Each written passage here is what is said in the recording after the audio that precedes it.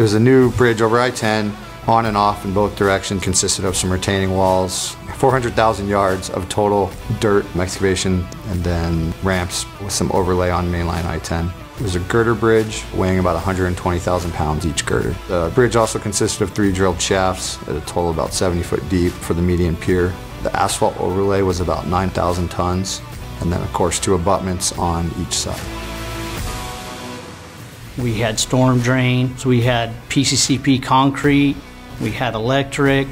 There were a lot of different tasks to complete this job.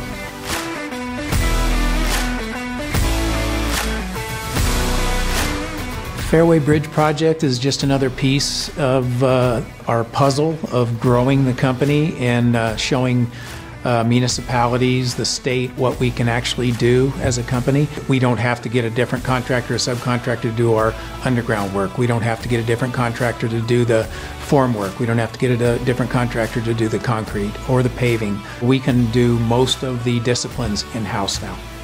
We needed to get a project like that underneath our belt, and Roger and his team executed perfectly. They found a job, they estimated the job correctly, they went out and they built it, completed it, they made Sunland look good in the process, and the owner, ADOT, is incredibly happy with the project we did.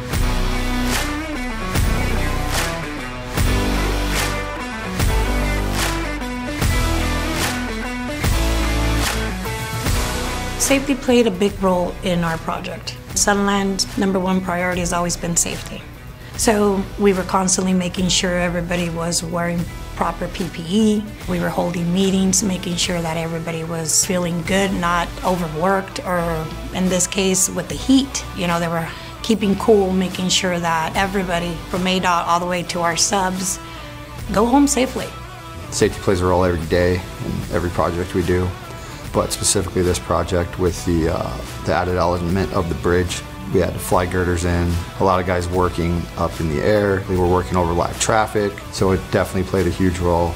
At the end of the day, we had a very safe project, very few incidents, and we took a lot of pride in that.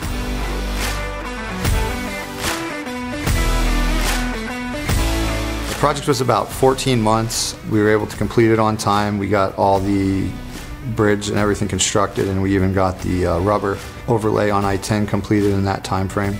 There were a few issues that we worked through, like if we had a rain, it might set us back a week. Nothing that we didn't work through and make up on our schedule.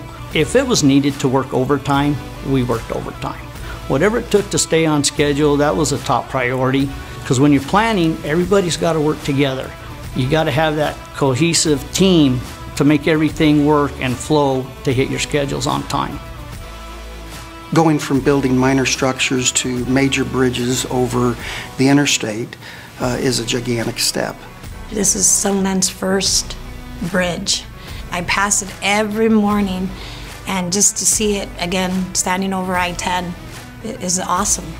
We had a great mix between senior veteran players and a lot of energetic young people, and to see them build that bridge flawlessly just really makes your heart warm.